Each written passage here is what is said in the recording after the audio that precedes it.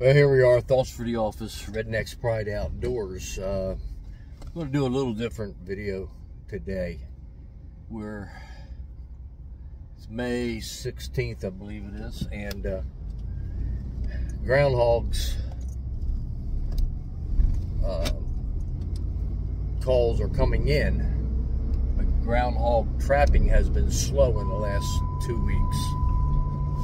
And I knew the reason why, I just didn't want to admit it at that point, but the truth of the matter is it's this way every year.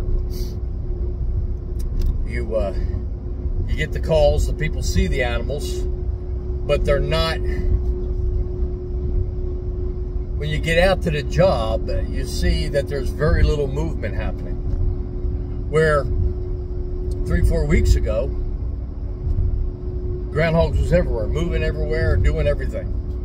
But now, all of a sudden, you say to your customer, when do you see them? When they say, well, we see them for an hour right at daybreak, and we see them for a little bit right before dark, as the majority of the calls. Where 3-4 weeks ago, middle of April, they was out all kinds of times. Wasn't good English, but the truth. And what that usually tells me is this: the young have been born or being born. The calls that you go out on and you're still, and the folks are still saying, yeah, it's out constantly. It's a single groundhog. It's out constantly. I see it anytime, whatever. It's probably going to be a male. Now we're talking about May. And May, beginning of June, this time frame right now. Where you saw groundhogs, now your jobs are more or less shut down, and you can't figure out why. You're frustrated, whatever. The people who sees the groundhog, a single groundhog, and he's going in and out of the ground, the hole there, the shed, the deck, whatever. Off and on all day long. That's usually going to be a male. It's not absolute, but it's usually going to be a male. Most of you are going to say, I don't care what it is. I'm out to catch a groundhog. I don't care if it's a male. You want a male this time of year right now. You want that groundhog job to be a male. Why? He's easier to catch. Now, I know a lot of you are going to use your force sets. You're going to cover the hole up and all that stuff. But unless the customer tells you that they're seeing that groundhog come out of that hole 2-3 times a day, you're throwing a dice, because even if it's a male, it still could be bouncing around from different hole to different hole. Okay? So use your force, use your boxes, use your cones and all that stuff. But always be aware that just because the groundhog was there this morning, this time of year, doesn't mean it's going to be there this afternoon, if it's a male. Now, when the customer says, a few weeks ago I was seeing it every day, all day long, coming in and out of that hole. Now I only see it early in the morning and late in the afternoon for a short period of time. That gets me thinking female. You say, so what? Who cares? Well, in May, female probably means she's got pups down in that hole. Which means what? She's extremely hard to catch by a baited set, number one. Also, she's extremely spooky. So when you do throw a cone over top of it, a lot of times she stops using that hole and she uses another hole that's in that could be in that system. Now, there's a lot of groundhog holes areas that in urban, suburban housing developments that they only have one hole. Yes, but still you can never count on that. A A lot of times there's a hole somewhere else, and it could be a ways off that you're not even thinking about. It could be the neighbor's yard. It could be the shed in the next door neighbor's yard.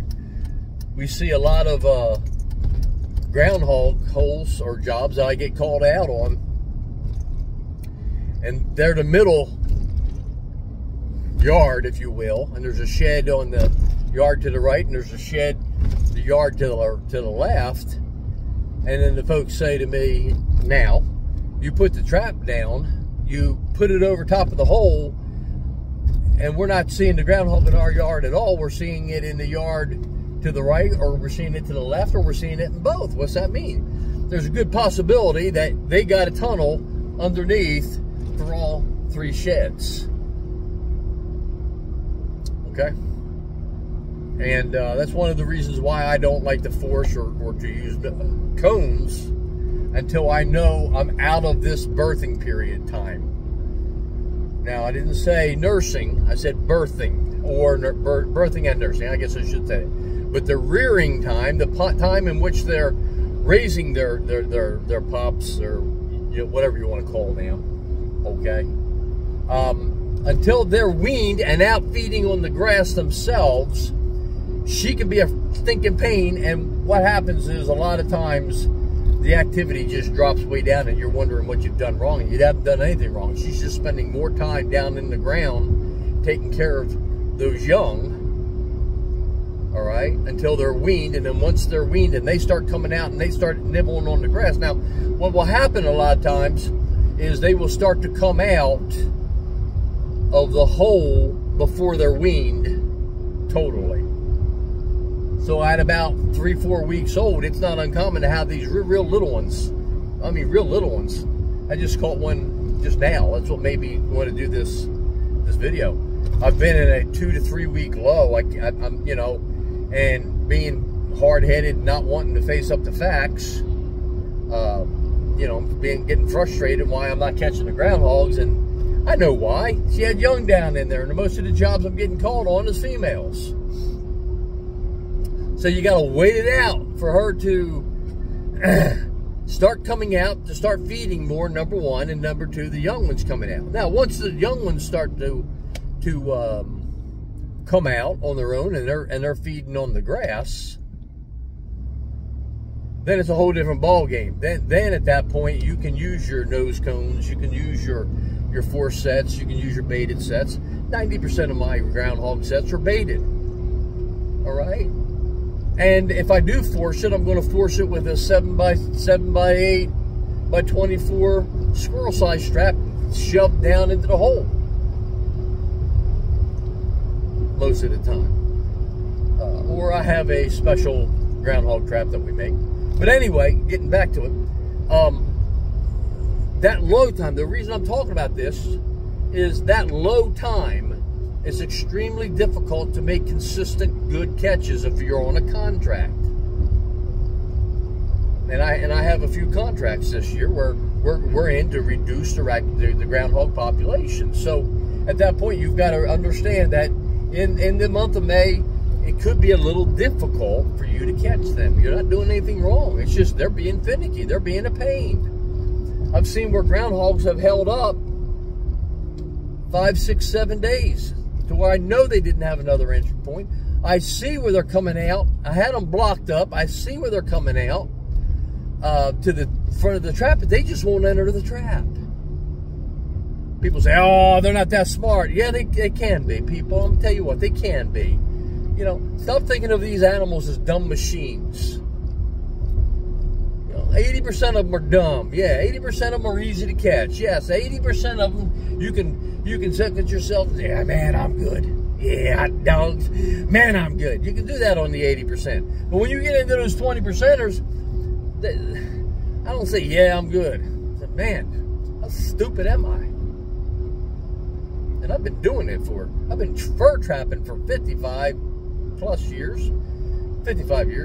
And I've been in the wildlife control industry since 1979. I ain't a spring chicken. I still say to myself every day, man, how stupid are you? Anyway, this time in May, if you can, I use cable restraints. I can't use killer traps. I'm not allowed to use killer traps. I'm not allowed to use foot traps. So I can use cable restraints or cages. All right? So in May, when I get a hole that's got the flies on it, and I can see it's active, especially now, mid-May on, I'll put a cable restraint in there and I'll catch the female. Why?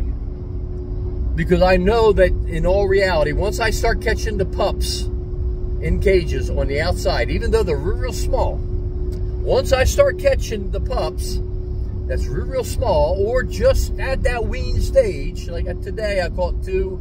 One was like that, and the other one probably about 6 to 8 weeks old. 6 weeks old, I'd say.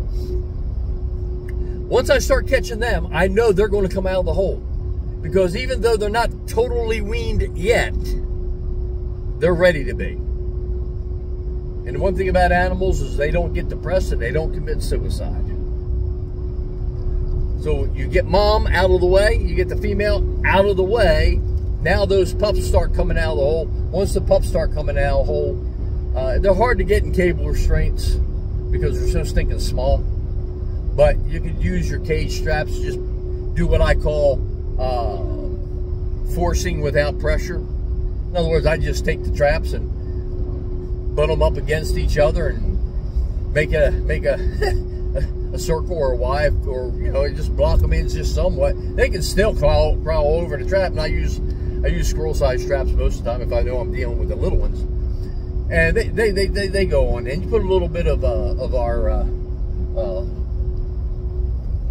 hog's end or our whistle pig or anything like that, one of our groundhog gland lures or one of our groundhog food lures, and you put it in there just a little bit for curiosity. If you got a groundhog dropping, throw it in there. If you got a dropping out of mom, crap, you can't ask for a better one. You catch mom, you take that dropping.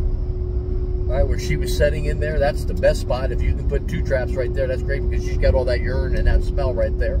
Then you put your other 2 traps there with take one of her droppings and put a dropping or 2 in each one of those traps, and those young ones, boom, boom, boom, boom, boom, boom. Okay, yeah, they're supposed to go good. Most of the time, they do go good. All right. So I use cable restraints to catch mom. Then I go to the cage trap. If you can use a killer trap, by all means. I wish my state would allow me to use killer traps. I would, absolutely, without a shadow of a doubt. I ain't no animal rescuer. I'm wildlife control. I'm ready to get her done. Oh, I know, I just fluffed a few of your feathers. My job's to protect the customer, not to protect the animal. But anyway, if you can use your killer traps, go ahead and use your killer traps. Just remember that realistically, you're going to kill her with the majority of her body down in the hole.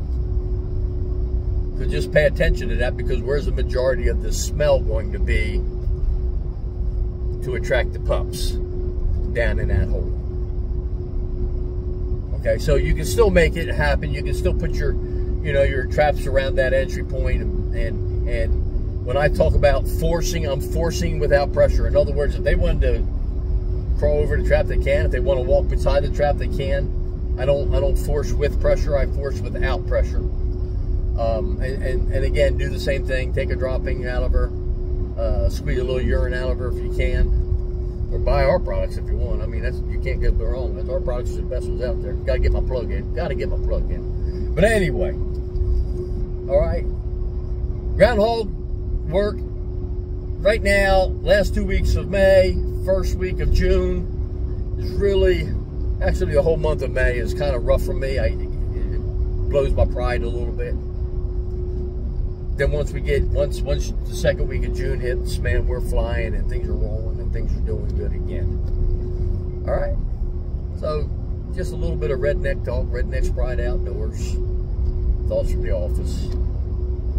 I'll see you next time.